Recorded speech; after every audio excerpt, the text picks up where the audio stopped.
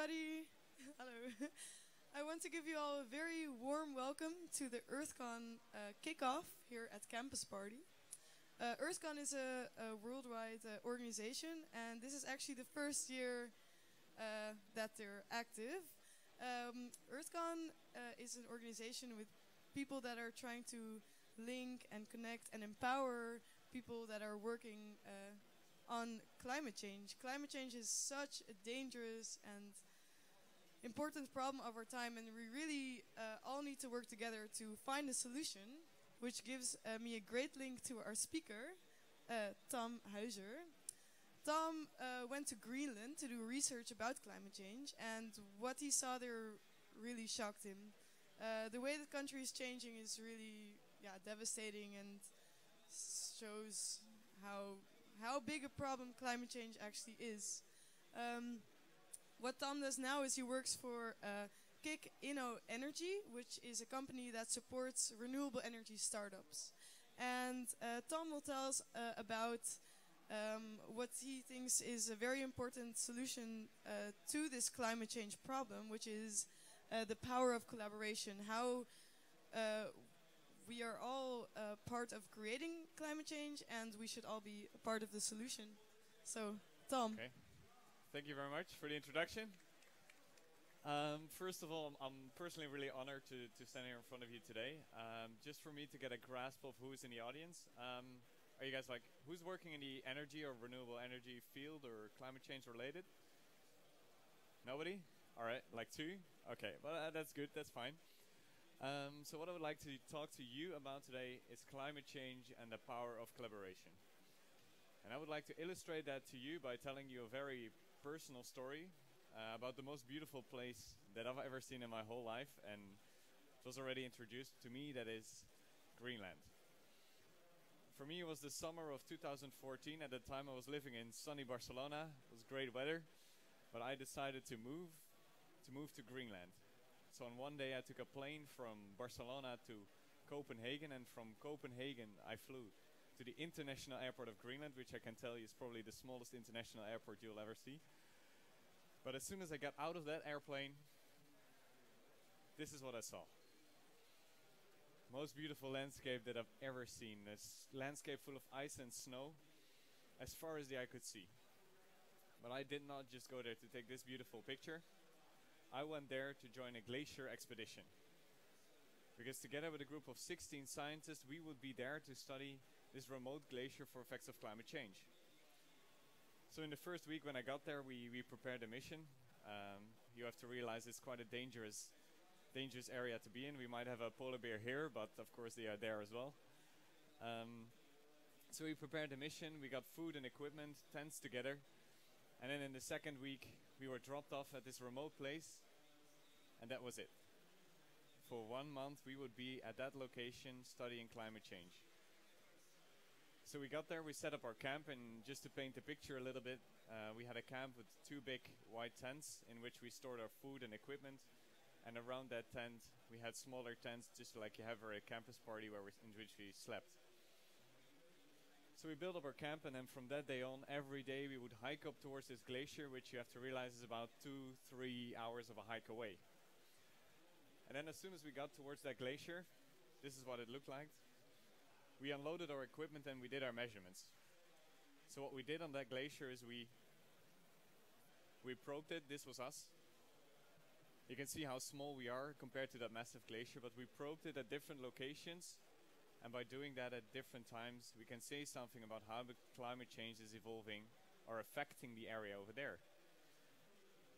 So every day we hiked up towards this glacier, we did our measurements, and often when we came back after a long day of hard work, we were so tired. We often took a nap in the sun. We had food and went straight to bed just to prepare for the next day. But in the third week, something happened. After a long day of hard work at the glacier, we came back towards the camp, and in the valley, this is what we saw. From the distance, thick clouds were coming in. And we were a bit worried, so we got on the satellite phone, which was our only connection to the outside world, and asked them, what is up with this storm? And they said, us guys, better prepare yourself, because this is serious.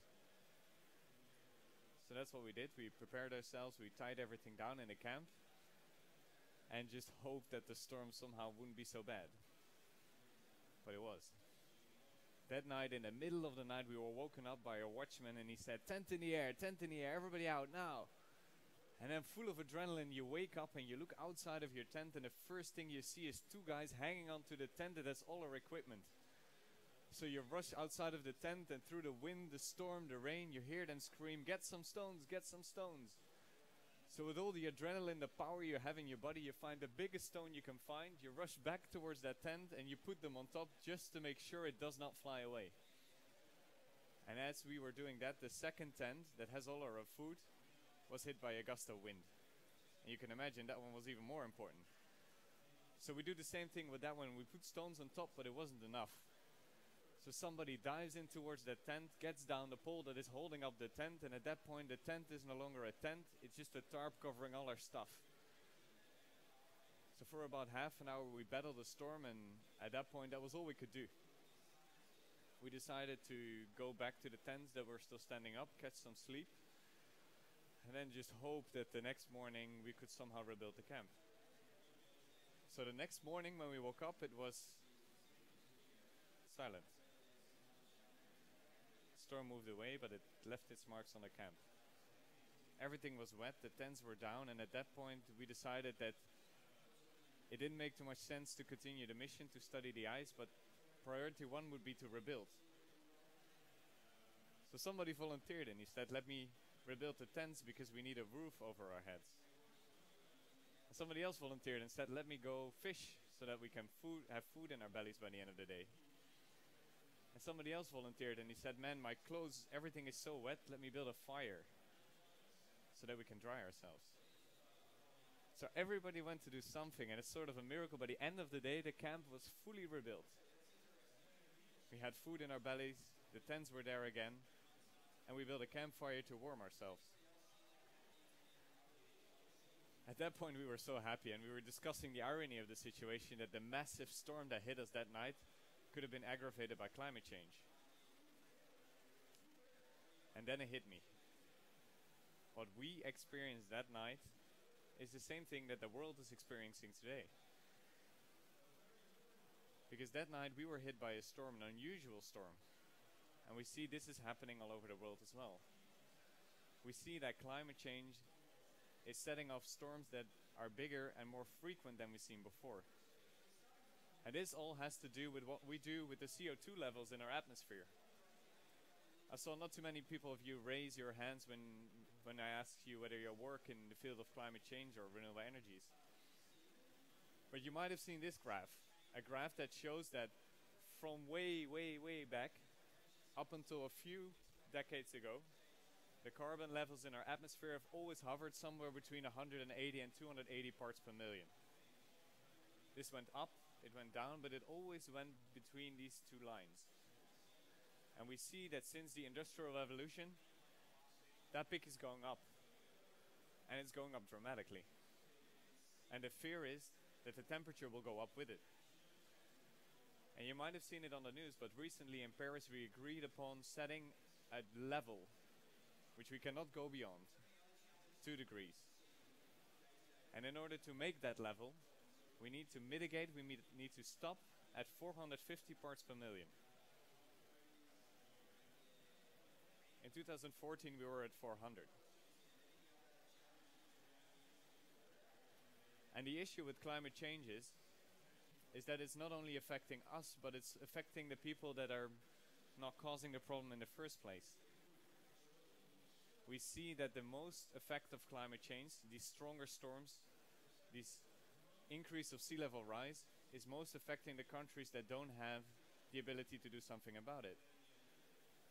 I like to use the reference, we are here today in the Netherlands, and I don't know how many of you are internationals, but half the country of the Netherlands is below sea level.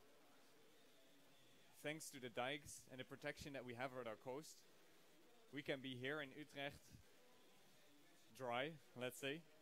But if those dikes weren't there, it would be Utrecht by the beach. We have the opportunity, we have the chance, we have the money and the ability to do something here in the Netherlands about protecting ourselves. But this is not possible in the poorest country in the world. And we see this happening in the news. For instance, recently, I think it was last week, in India, we hit 51 degrees Celsius, a record temperature that we never seen before.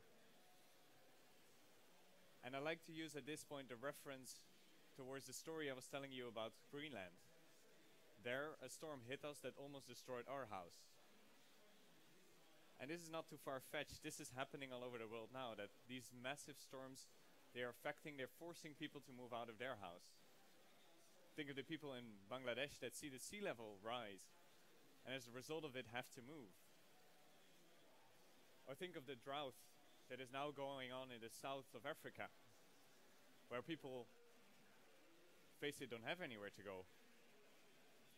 And at this point, I always get terrified. But I believe this is not the solution. We all saw presentations like this, like the one of Al Gore, very important, but also very scary. But I believe there is also a solution. And that solution I saw back in Greenland. A solution that I like to call the power of collaboration. Because that night in Greenland, we were hit by a storm. We panicked for a bit, because our livelihood was threatened by something that we never seen before. But by working together, using the power of collaboration, we can battle any storm. Thank you.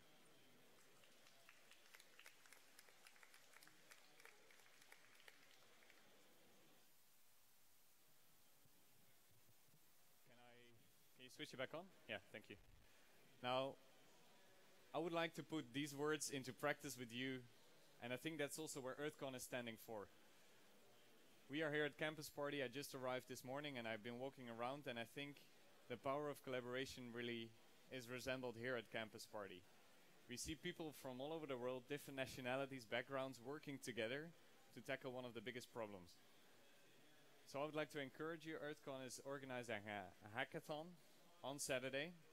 So if you're interested in putting this into action, the power of collaboration, I would kindly ask you to join and help us with the energy challenge on Saturday. Thank you very much.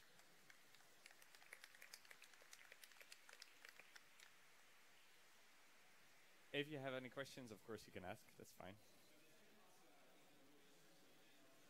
Sure.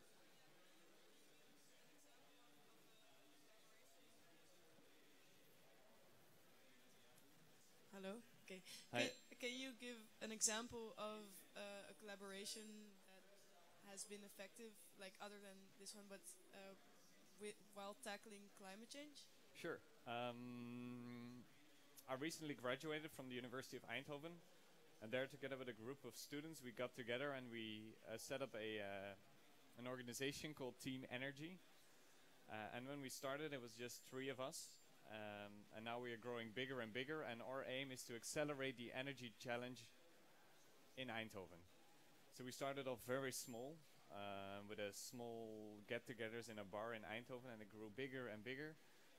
And now in June we are organizing the biggest and the first energy conference in Eindhoven, where we bring together all these stakeholders of the renewable energy world. So you see that by working together, it really is motivating and exciting to do something about climate change, because really the question is too big to solve on your own, and by doing it together it's not only more fun, but it will only make it easier and more motivating to do something about it. So I think especially when you talk in terms of communities, I think that could be a very nice example of the power of collaboration. And it works on many levels. You could think of what we do here today, of getting together and trying to tackle the problems that we see today. That could be an option. It could be Team Energy, which I just talked about, or it can be as simple as neighbors in a neighborhood that work together and say, okay, hey, let's try to make our neighborhood a bit more greener. Let's put solar panels on the rooftop. If you do it together, that makes it so much more impactful.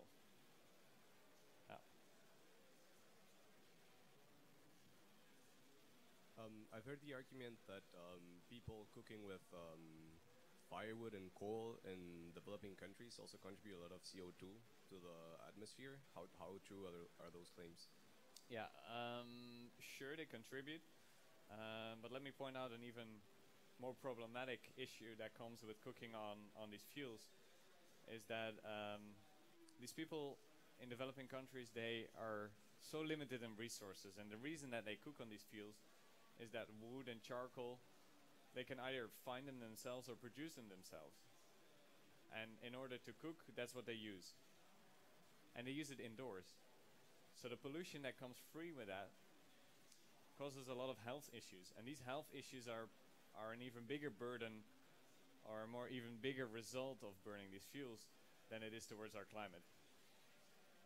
So no matter whether you see it as a problem of health or no matter where you see it as a problem of climate change, it is definitely a problem that needs to be tackled. And you see it happening bit by bit when you talk in terms of electrifying the developed world, the underdeveloped world. You see a lot of initiatives of small grids, energy grids that are being built there. But in terms of heat for cooking, that's still a massive issue to solve. Because for cooking, it's difficult because you need a massive amount of heat for cooking. It's hard to store and it's quite expensive at the moment. So this is definitely an issue that it needs some attention. Yeah, absolutely.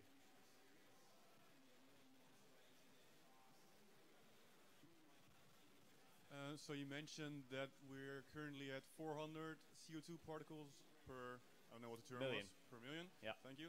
And that we can only go to 450 if we want to keep the temperature increase at 2 degrees, right? Yep. Yep. So if we stay at the current, well, what we're doing now, how long will it take to actually go to the 450?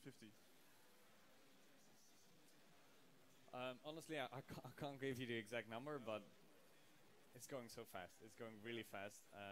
I see you're raising your hand. Maybe you know, but yeah. Well, I also don't know the exact answer, but there are a lot of feedback mechanisms that make the heat go up and the amount of CO2 in the atmosphere go up faster, like ice melting. There's a lot of methane in ice, Yeah. right? And if the ice melts, the methane comes free, and methane is like 25 times more warming than CO2. So yeah, mechanisms like that will make it go like faster. Yeah. Just to put it more into numbers for you, we already went up 0.8 degrees on average globally. And the thing with CO2 is once you put it in the atmosphere, it stays there for a bit. So the effect, you'll see it a bit later. So that's why we want to mitigate it for 50, and that's already quite soon. I'm just wondering, what have you done exactly with your company, CPEU4 Energy, and how has that been kind of the product of your inspiration and your time in Greenland and everything? Sure. I'm an engineer by trade. So what we do with CPEU4 Energy is we support energy startups all the way from classroom to first customer. So what we see in order to make that switch from oil to renewables, we have a lot of new ideas that collaboratively need to replace those fossil fuels. So what we do with CPEU4 Energy, we nurture, we support those energy startups, and we do that in terms of team. We give them team support, we financially support them, we support them to develop the technology, and we help them with finding a good market by marketing their product. So we essentially, you can see it as an accelerator or incubator program for energy startups. And that's what now I'm doing in my daily life. Cool. Yeah, I have a question about the role of big fossil fuel companies. How do you see them in the collaboration towards the solution? That's a good question. It's a tough question that it's a question I find tough to answer. In my opinion, these oil companies are switching too slow. Recently, Shell had a stakeholder meeting in I think it was in the Netherlands actually, where there was raised the question: should Shell invest more or switch towards renewable energies? And I think the result was only 2% of people that voted yes. I think Shell, for instance, I don't want to point specifically at Shell, but in this case we are moving so slow. I think urgency is a problem here to make that realization. And for Shell, I get it. It's very easy and tempting to stay with the money of oil that is still there. But if we want to make this, we gotta go faster. We gotta go faster. And I think bottom up, a lot of things are happening. And I think if Shell, for instance, or any other oil company stays at the course that they are now, they will be out of business in 50 years. And let me tell you why. The power of collaboration not only applies to us today, but we see it also in the solution where we go to in terms of renewable energies. We see that no longer energy is supplied from a central point of view, but it's going to more towards a collaborative system, a cooperative system where everybody has these collectors on their rooftop, where we connect everything in one grid, let's say, of smaller entities that work together to produce the energy we need. And if you remain rigid in a centralized solution, then at some point you go out of business.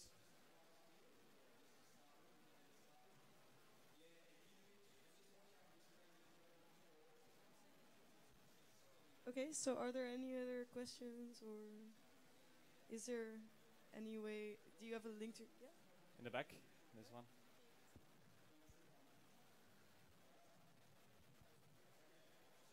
Hi. Hi. I would like to know about. I mean, when I have think a lot about this kind of things, and this is a little bit interesting. But my main problem here is that I don't know if you believe or if we should trust our governments to know that they're doing the best they can in order to help us to solve this problem. Maybe on the front they can or they could, but I believe we are forgotten that at some point being greedless, it's something they don't want at all. They don't want to not know what do we do, how do we do it, or when do we do it. Not in a bad sense of conspirational or spying, but in the end, big cities are big cities because they had electricity first than the rest of them, and that's a big city. That's why today we have big cities, because it was very hard to have electricity on a town, and it was very easy to have it on a city.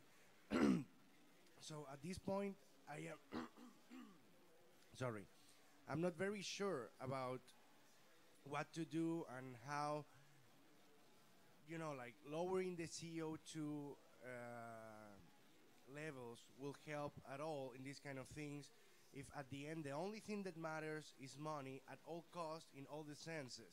Yeah. I mean, Shell, for example, in Spain, I don't know if you know a company called I don't know, Repsol. Yeah. Repsol started to invest on aerogenerators, okay, because they sell them. Yeah. Literally, Spain put generators because Repsol sell them to Spain, and they made an arrangement in which I sell it, I produce it, and I take the energy. And Spain say, okay, it's cheaper than the competency, so okay, let's do it. But in the end, Repsol is not doing Greenpeace favors; it's just making money for sure. Yeah. And the big problem of all this is that, at least from my point of view, and I would like to know your opinion about it, is how can we do it more profitable for them?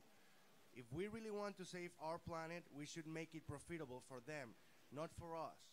And that is very sad, but it's how we live. We always need to pay taxes at the end, and that is sad too. So. Yeah. Good question. Should we trust our governments? In general, yeah, I believe we should trust them. But are they doing enough? I don't think so. Take the example of the Netherlands.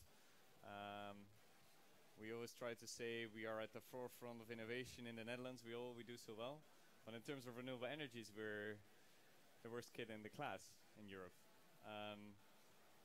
So should we trust them? Yes, I think we should trust them, but we should encourage them to do more. And in that lies also a challenge for us. What I believe is that if you look, is it a responsibility of the government? Is it a responsibility of Shell? Is it a responsibility of us? I believe it's a responsibility of all of us. And it sounds a bit cheesy maybe, but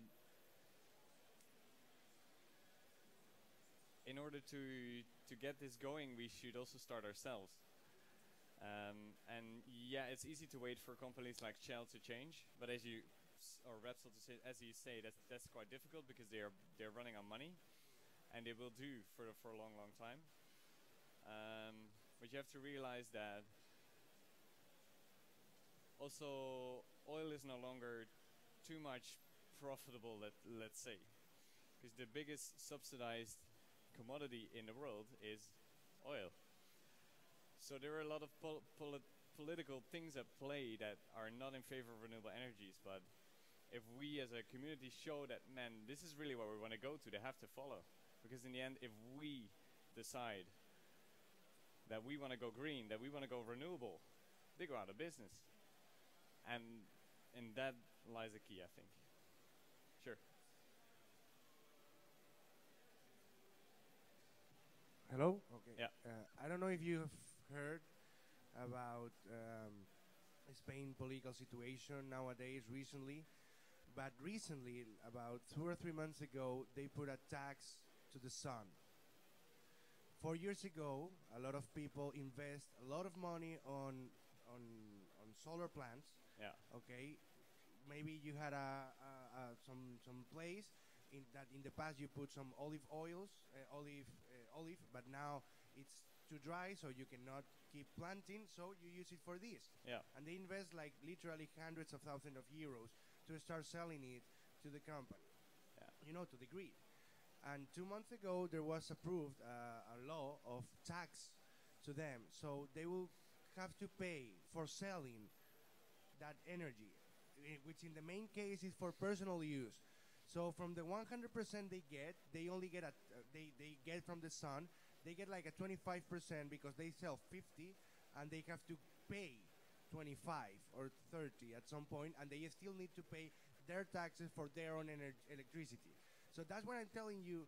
At some point, that is a measure that the electric companies made to the government and the government to us in order to not let us do that. And that's my point of not trusting any government, Yeah. not trusting them, but how we don't have the tools to really demand what we want, because they have the power to do it.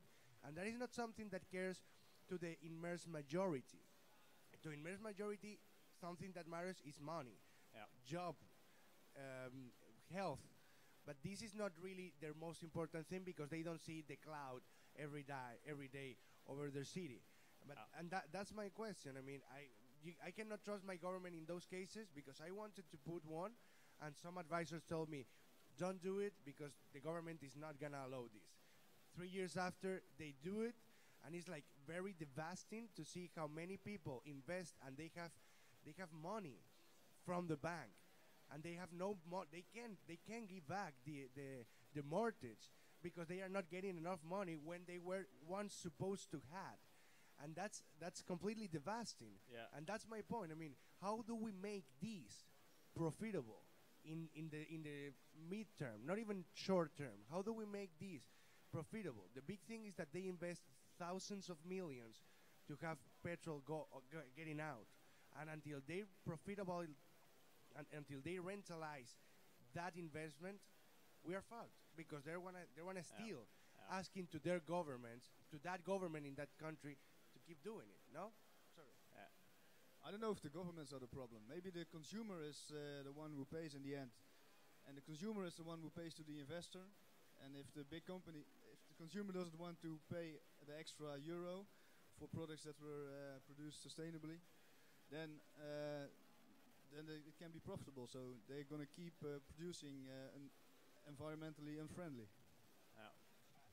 I have just told that if you install your own solar panel in your home, it's more expensive, really, really more expensive, because of a tax, not because of the product, to do it than to use the normal electric system. So nobody in their own mind would pay more money to do less. That's not profitable. Nobody can live with that. I'm not gonna. If I want to do that, I go to a cabin in the woods and don't use electricity, or use the less electricity that I can. But if it's like 10 times using a solar panel, or the electric grid, I don't believe anybody in their own mind would do it, or we would all be doing it. Yeah, it's such a I completely understand your point.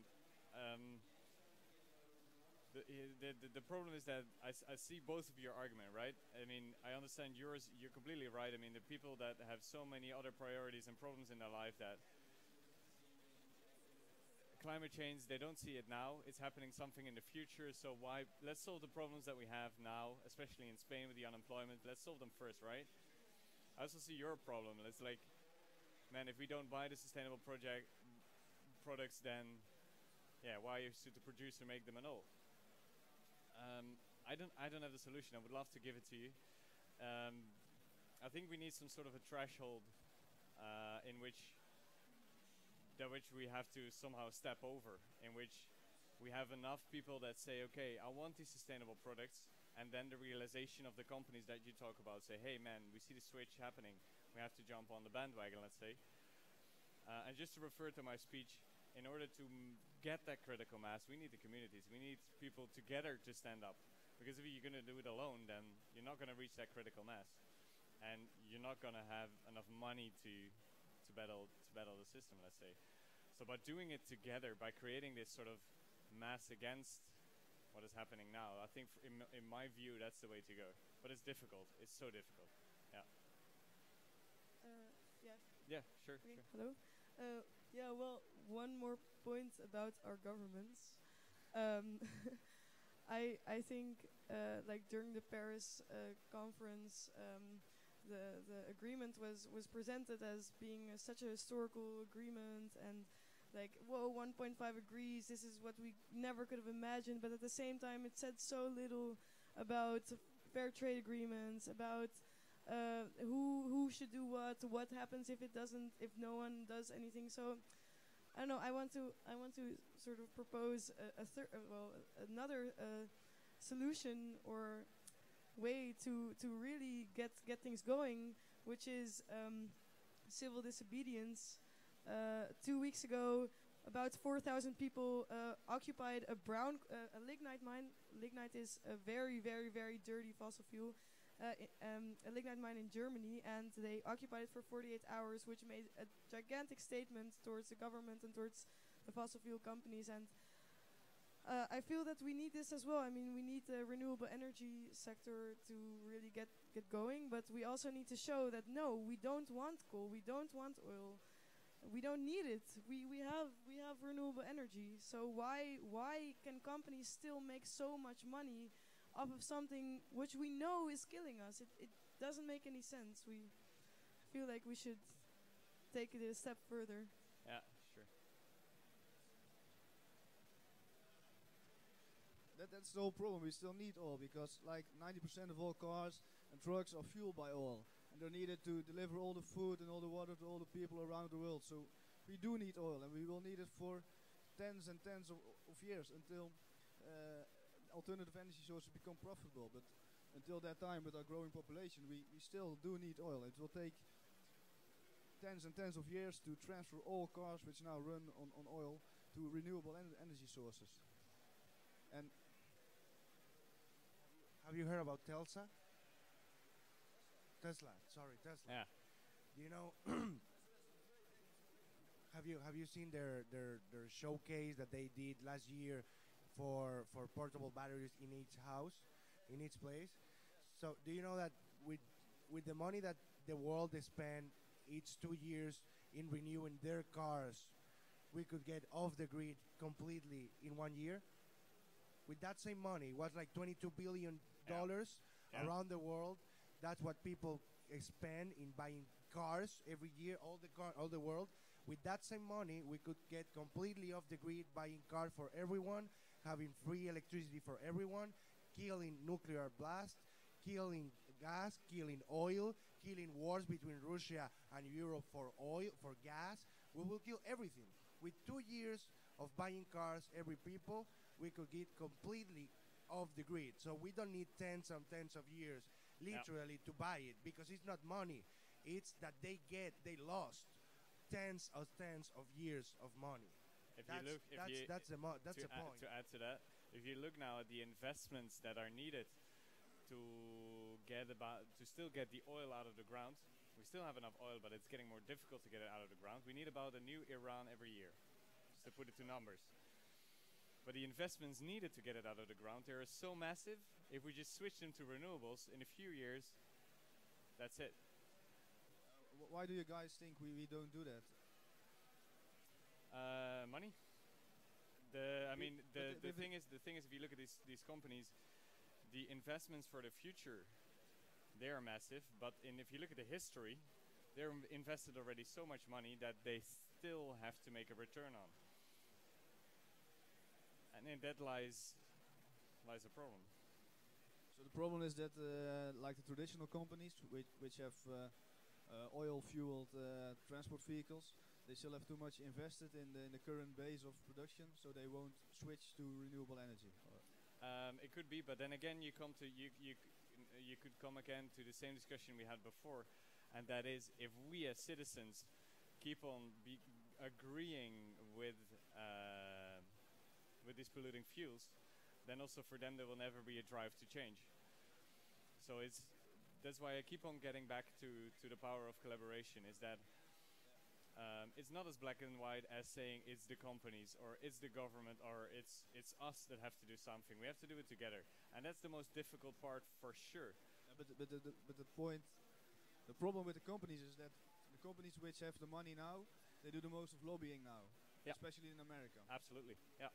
And with all this lobbying, they are going to influence the politicians who sit in Paris together to make all these kinds of rubbish plans, maybe.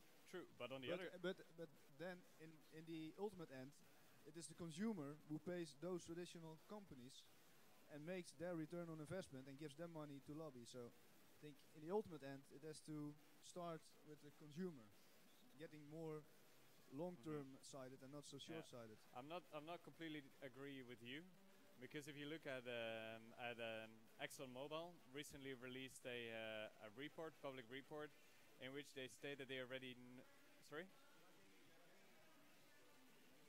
You can hear me? Maybe I have to go back.